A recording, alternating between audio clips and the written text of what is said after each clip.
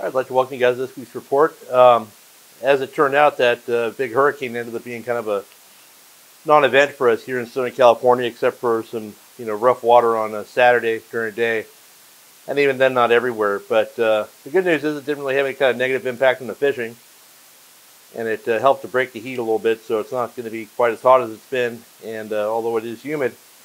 But the fishing's still really good in a lot of areas, so let's head to the map. Today's report's going to be mostly offshore stuff. There really hasn't been anybody fishing anywhere along the beach very much. I fished Palos Verdes on Thursday last week, and I had pretty good fishing. Nothing really remarkable, just standard summertime fishing. But with a full moon this weekend, it probably wasn't all that great along the coast.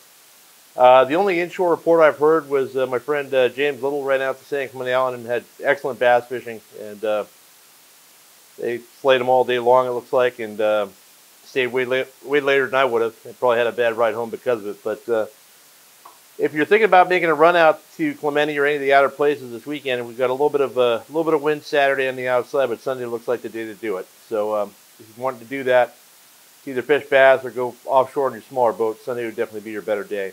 So let's head up to the Channel Islands. The boats out of there are running down and out and fishing Dorado. The Aloha Spirit was out there again the other day. They got a nice score on Dorado, and they hooked some bluefin. Said they just saw a ton of them up that way.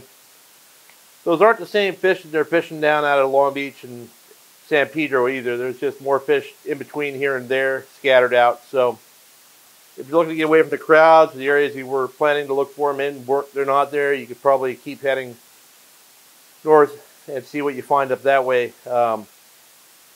But I don't think that's going to be an issue this week because there's plenty of fish down this way as well. So kind of going from north to south, the volume of fish is still between, from the Santa Barbara Island to Nick to Clemente to Catalina, and that if you draw a square in there, that's where a lot of the bigger ones are. I know during the Masters Marlin tournament over the weekend, they got a lot of marlin in by the boot, and there's another pesky tournament this weekend. So if you see a bunch of boats that have outriggers out and they're driving back in circles, don't think they're trolling mad bags for tuna. They're actually looking for marlin. So unless you want to try and catch a marlin, I'd probably go somewhere else. I know it's confusing when you see a bunch of boats all stacked on top of one another, but if you're up that way, it's probably the marlin guys. There's fish pretty much the same place they've been for 3 weeks now, in between the islands, on the fathom curves, on the edges of the banks and ridges up there. Decker went out on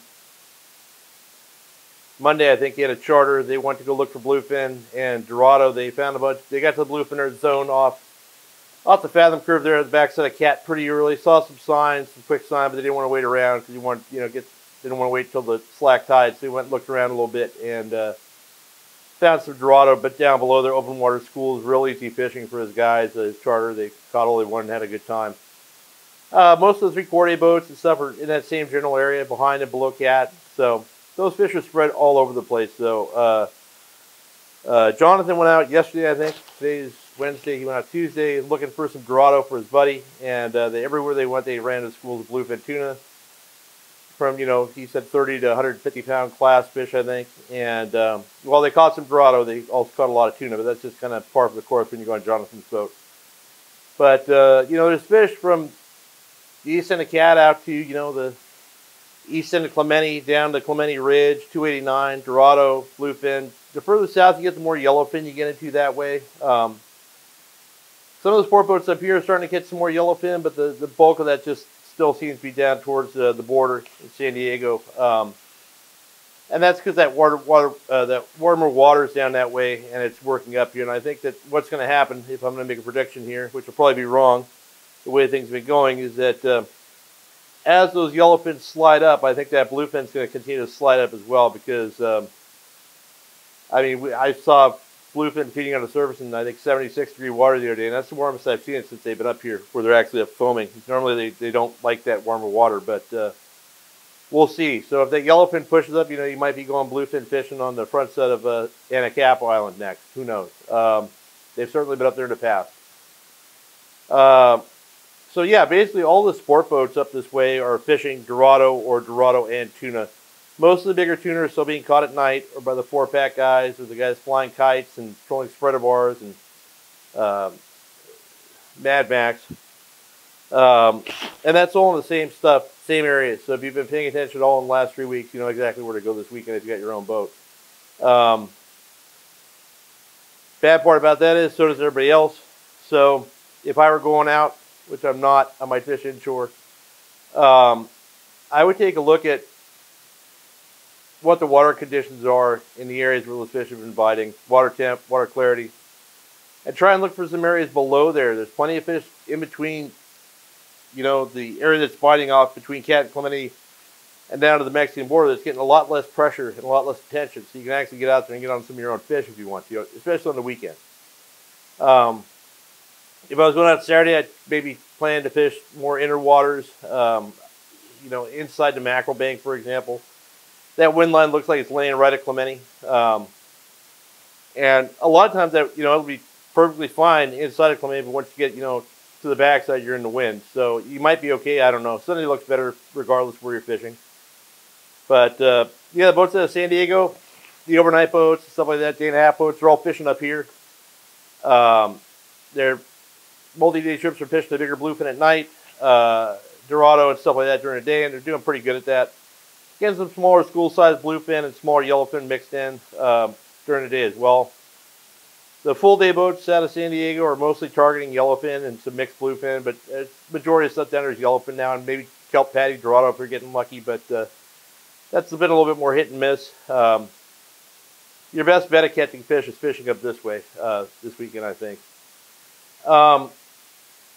Before I sign off here, I want to take a minute to talk about some fish care issues that I realized the other day.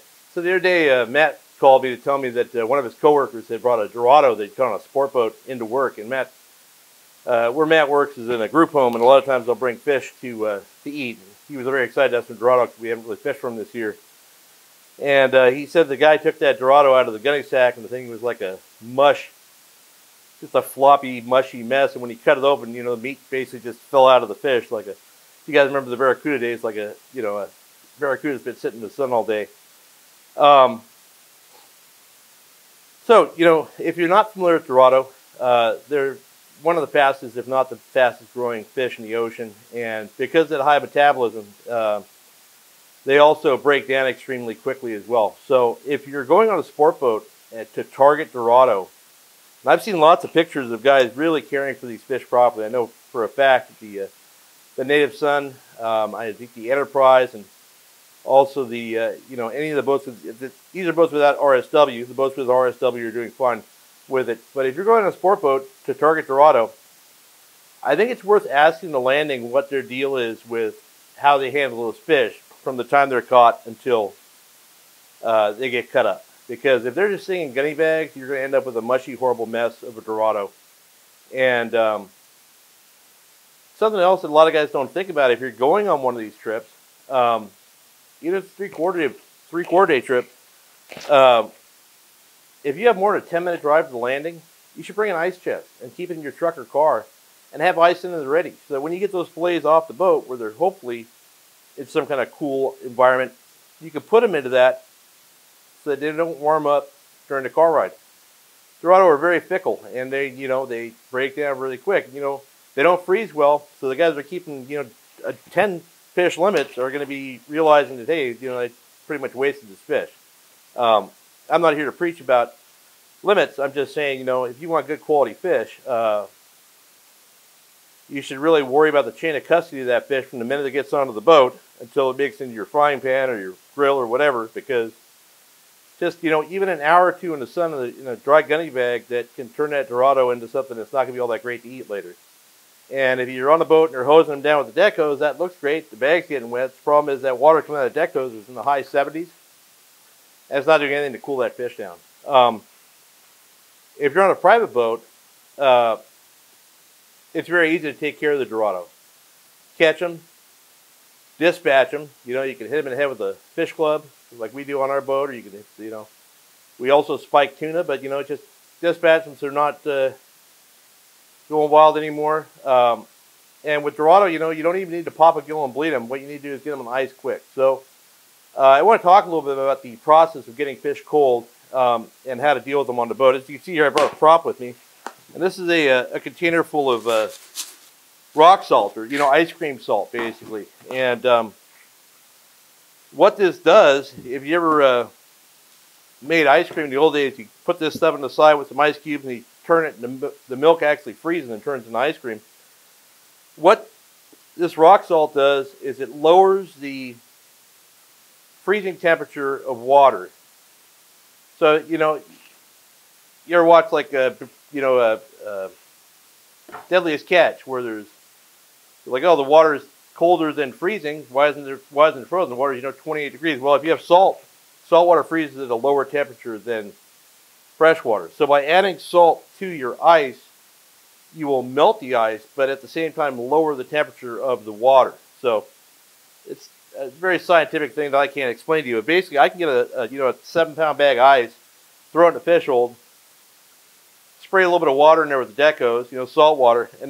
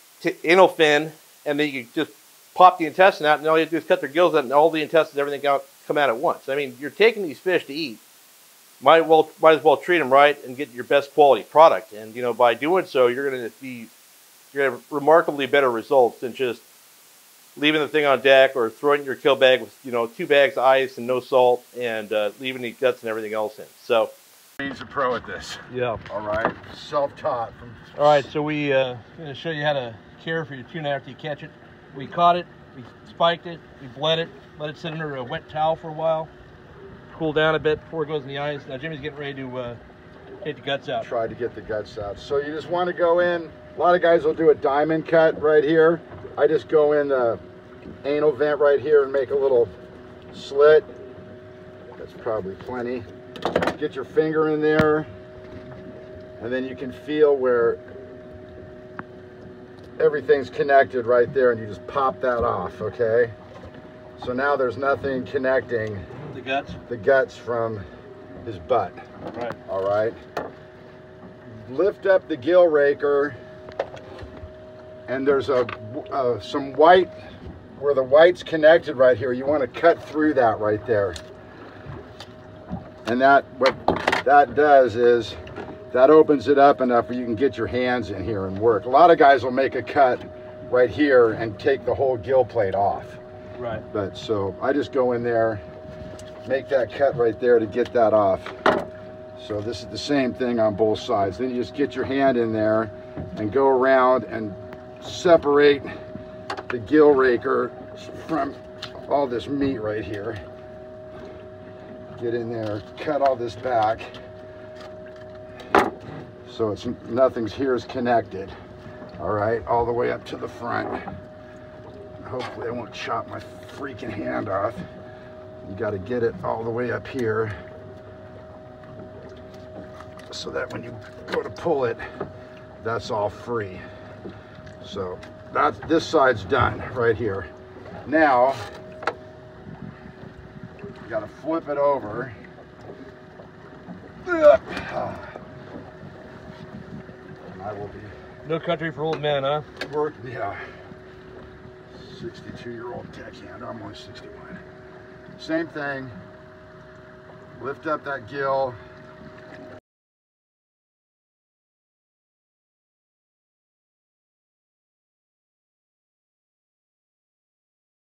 That up. Yeah. That's where you make that cut.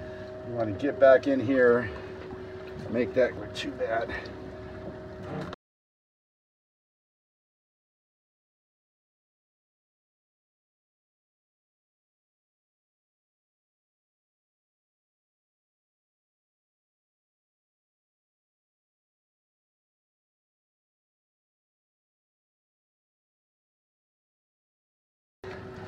And then you can pull all of its guts out.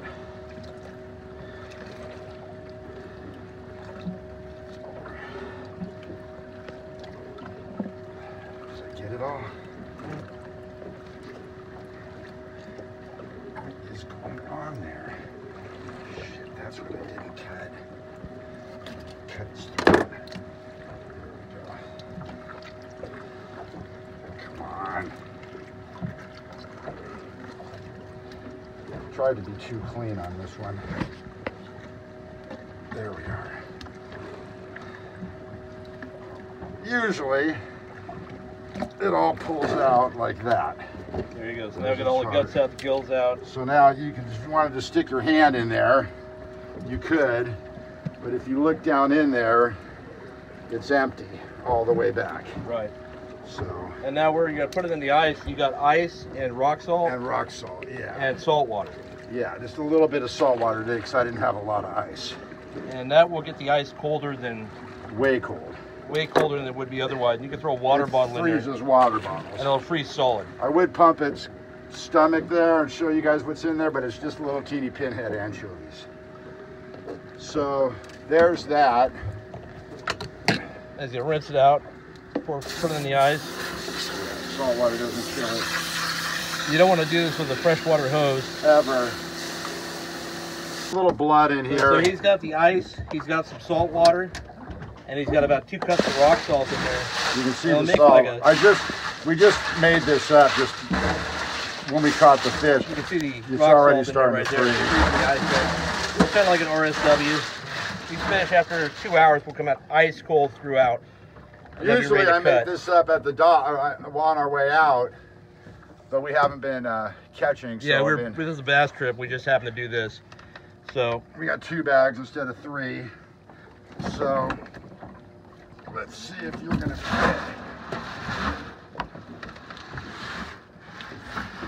fit. A turnover. And it doesn't fit. That's pretty much it for this week, guys. I hope you guys all have a great weekend and good luck if you're fishing.